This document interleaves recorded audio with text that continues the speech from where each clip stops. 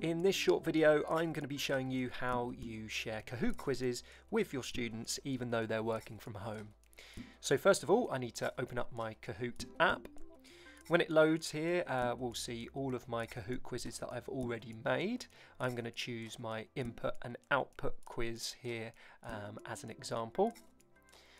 Now when I open it up, we'll have the usual play button. I'm going to press on the play button to begin with, and the main difference here is rather than choosing host live, I'm going to choose challenge. Now when you choose challenge, you can dictate when you want this quiz to be completed by. So I'm going to give my students quite a bit of time to have a go at this quiz. I'm going to say Friday, and then I'm going to set that.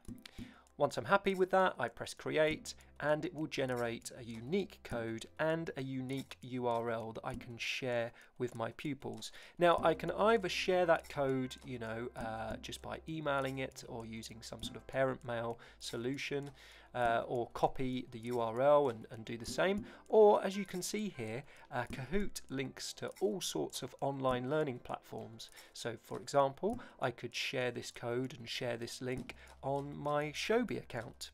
I just tap on Shobi, choose the class that I'd like to share this content with, and simply submit it that way.